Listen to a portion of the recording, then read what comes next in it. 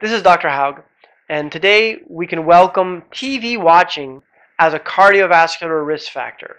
According to a study published in the Journal of Circulation, they cite a study out of Australia that shows that for every hour of TV watched, you increase your chance by 11% of not reaching your natural lifespan.